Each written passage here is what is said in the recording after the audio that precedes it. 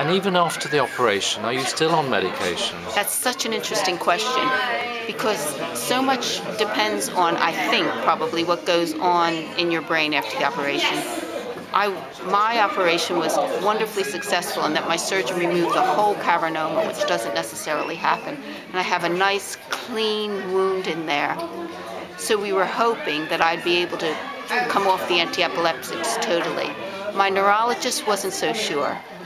He thinks I'll have to remain on medication for the rest of my life because of the scar tissue, because I have acquired this epilepsy. I'm still on medication. I'm still on anti-epileptic medication. And I've decreased that dosage slightly since the operation. I'm hoping I'll be able to decrease it more. Maybe someday come off it entirely. My neurologist is not so sure. That's my situation.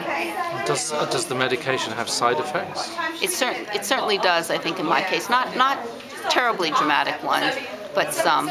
But you have to remember that brain surgery, by its nature, is often epileptogenic.